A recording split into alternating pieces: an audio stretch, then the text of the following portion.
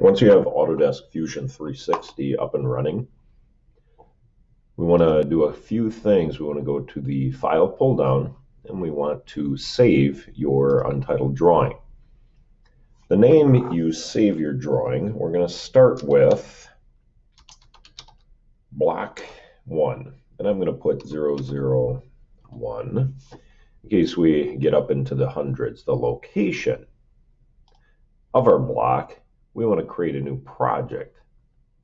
Within the new project, we're going to save this as your course name.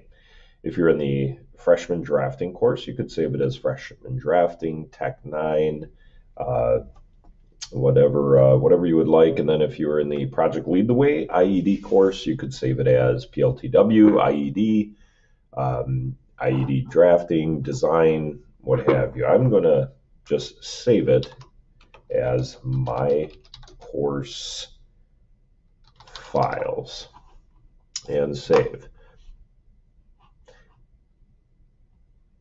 So now in the location, I can select my course files. So the name of the file and then the location. Currently there's nothing in there. It'll give you a little bit better organization and save. So here it says block 001, and this is the version 1. Now I can start creating my model.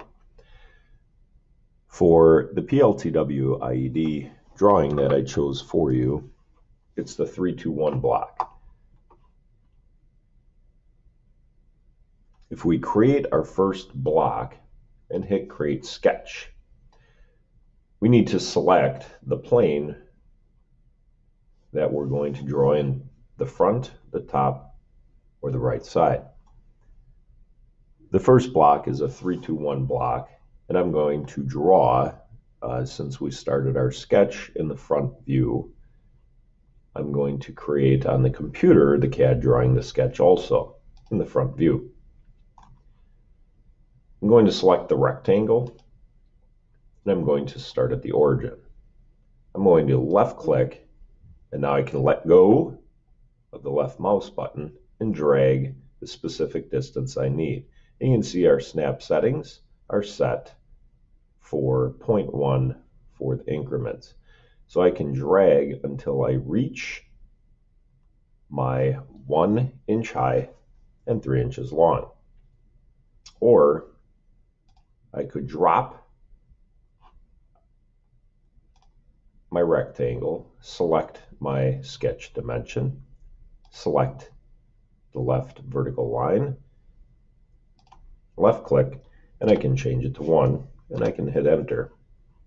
I can also select my bottom line or my top line, drop 3, and hit enter. Once I complete the sketch, I hit finish sketch. And now I'm ready to extrude my sketch. If I select extrude, it automatically starts understanding exactly which way that I need to push that plane towards the front or towards the back.